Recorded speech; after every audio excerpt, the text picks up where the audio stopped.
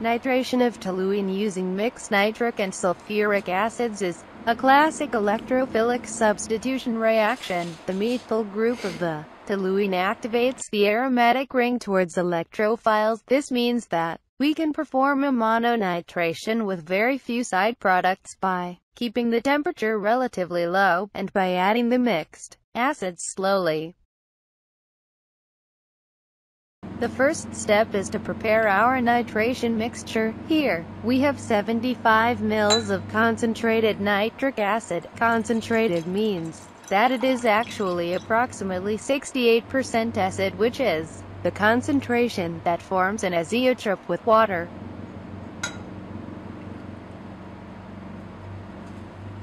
Note the starting ambient temperature of the nitric acid. To this we slowly or carefully add 90 ml of concentrated 98% sulfuric acid. The temperature of the mixture will rapidly rise on addition, so be careful with this step.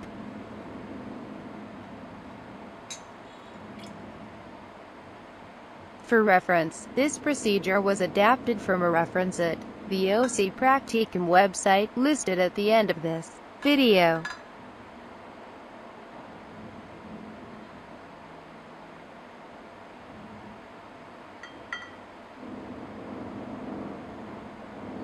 You can see the acid fuming, so be sure to do this with adequate ventilation.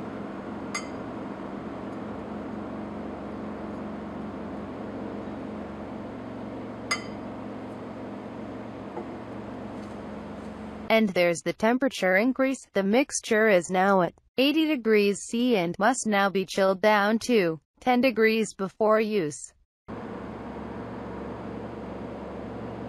Whilst cooling, set up a 500 ml flask in an ice bath, and equip the flask with an addition funnel and thermometer. I recommend also using a separate thermometer in the ice bath as well. Fit the ice bath in the flask with magnetic stirring.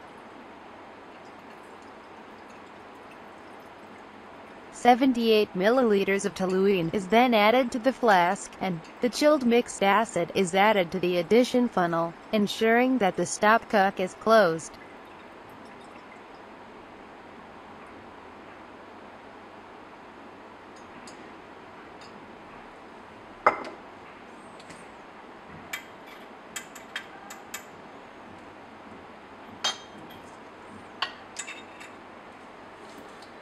Immerse the flask in the ice bath, and with the toluene stirred vigorously and chilled down, commence addition of the acid dropwise very slowly to the flask.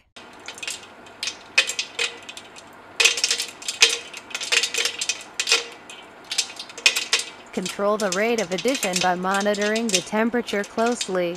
Always ensure that the temperature in the flask is below 15 degrees C. Keeping the ice bath around 5 degrees usually works well, and make sure you've got lots of ice.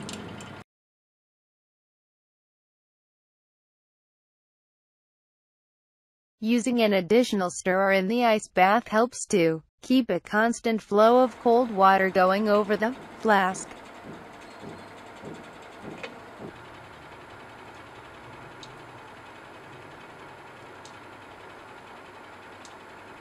After about 15 minutes you should see the first trace of a yellow color in the flask. Soon this becomes more intense and may turn to a dark red color, which usually disappears again towards the end of the reaction. The entire acid addition takes around 2 hours to complete, but you'll need to keep stirring for a further hour after this. Once addition is complete, allow the mixture to slowly warm to room temperature with constant stirring, watching the temperature closely. Pour the flask contents into a separating funnel.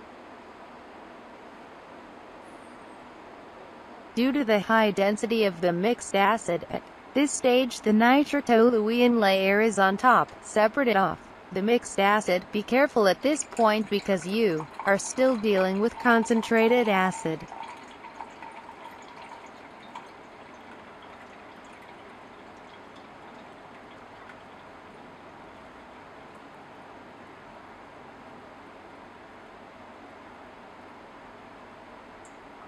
retain the top layer, which contains our product.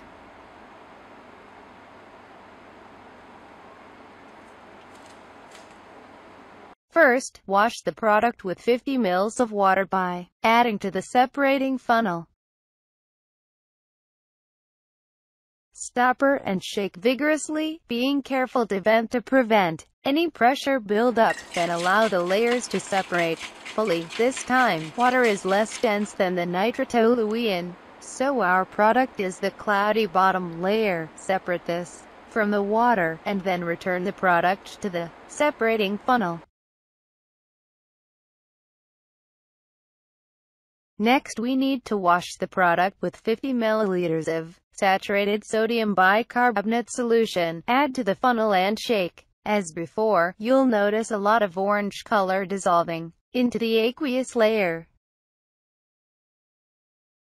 Separate the product bottom layer, and then repeat the first step, washing this twice with 100 ml of water.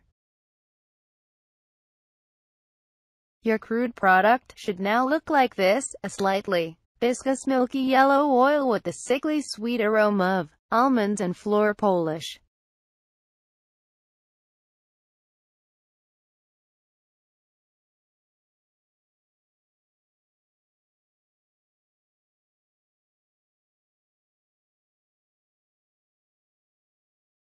Make sure that in the last washing you allow the layers to completely separate in order to remove as much water as possible.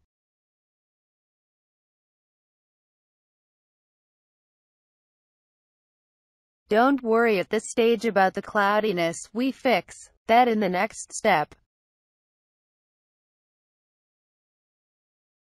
So here's our washed product. Now we need to remove the water, and we do this by adding anhydrous calcium chloride. Add a small amount to begin with and then use more if necessary.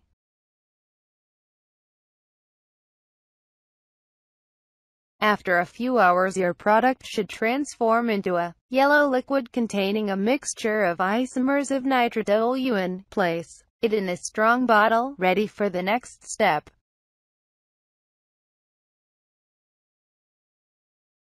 Freeze the mixture down to around -10 degrees C.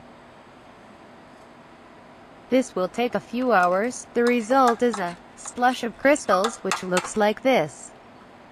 Remove from the freezer, and allow to slowly warm to above -10 degrees C. This should be rapid. Have a setup prepared for vacuum filtration. Filter the slush and allow as much of the liquid to separate from the crystals as possible. On cooling the mixture, the solubility of the para-isomer in the liquid drops, and crystals of this form out of the solution. This gives us a convenient way to separate the para-isomer, which is a solid at room temperature. Reserve the liquid filtrate, and freeze it again to repeat the process. You may need to do this 2 or 3 times before no more solid separates. Here is the para-nitrotoluene as a crystalline solid. Using this technique we can obtain relatively pure ortho and para-isomers. However, in order to separate properly you would need to use a complex and difficult vacuum distillation procedure. This is not ideal given that the boiling points of the isomers are close. There are lots of fun things you can do with Mononitrotoluene, so stay tuned.